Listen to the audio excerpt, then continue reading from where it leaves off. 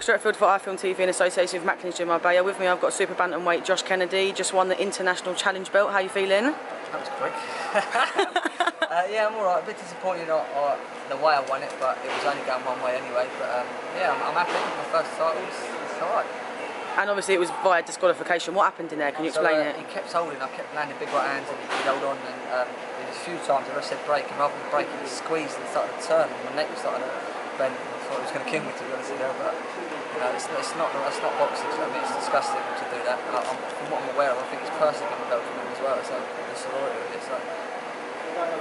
I was just speaking to your coach before the video, and he said that you kind of knew he was trying to in there to get your nut kind of thing. Yeah, did you know? I watched a couple of his fights, and it's just that he's the horrible, messy. I mean, like, he didn't land any big shots at all, but marks from his head. He's just constantly whinging about me hitting him in low blows when I hit him in it.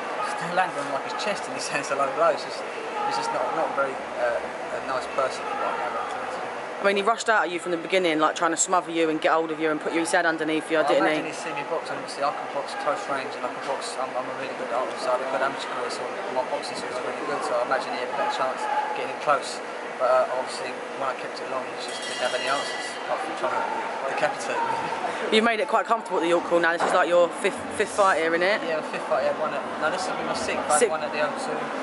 Yeah, I love it here. You know, it's got that professional atmosphere. But yeah, I'm boxing to the end of my days. And it's your birthday. Happy birthday! Yeah, it's very much 25-year-old man. So the way I see it, I'm a quarter of a century old. It's depressing. At least you won a belt on your birthday today, yeah. And you had some great support as always. My family and friends come up and support me, all my sponsors.